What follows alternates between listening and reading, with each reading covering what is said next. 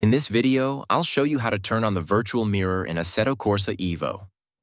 Once you're out on track, all you need to do is press Escape and go to View Settings.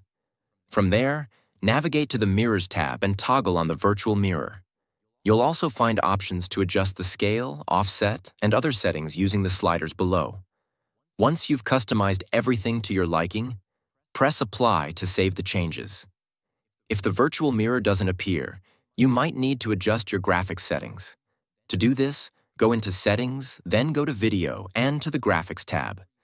Scroll to the bottom and make sure you have Mirrors mode on. If it's set to Off, the virtual mirror won't show up at all. Therefore, make sure to set it to at least Single, and if your PC can handle it, I recommend setting it to Multi, as this allows for more adjustments to the mirrors. Once you've chosen either Single or Multi, press Apply, and the virtual mirror should now appear. Now, when you head back to the track, you might notice that your HUD elements are blocking the mirror, just like they are for me. To fix this, simply click on the HUD element and drag it out of the way. And that's it. If you have any questions, feel free to leave them in the comments below.